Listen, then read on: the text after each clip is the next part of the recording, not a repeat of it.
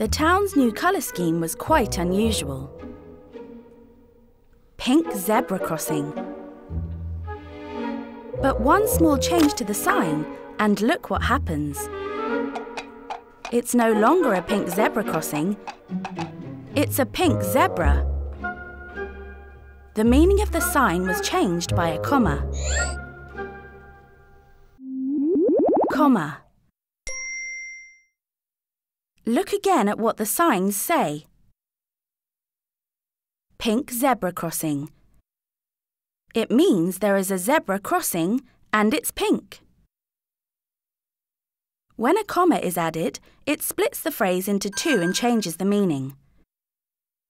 Pink zebra crossing. It's now a pink zebra and it's crossing. Commas can change phrases or sentences, making the meaning clearer. In other words, avoid ambiguity.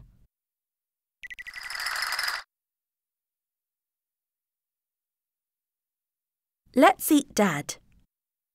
Let's eat, Dad. Can you imagine the difference between these two sentences? The superhero chased the robber in a fast car. The superhero chased the robber in a fast car. How is the person in the fast car different after the comma is added? Karen, the sports coach, is leaving the school. Karen, the sports coach, is leaving the school. The comma splits the sentence, changing the meaning.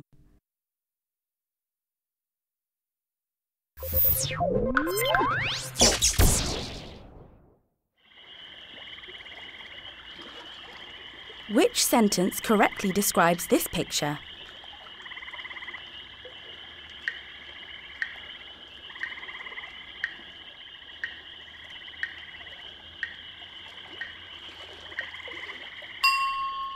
The crocodile chased the fisherman, waving a net.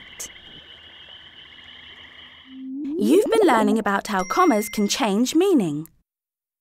A comma can separate words within a sentence, so you know what belongs together.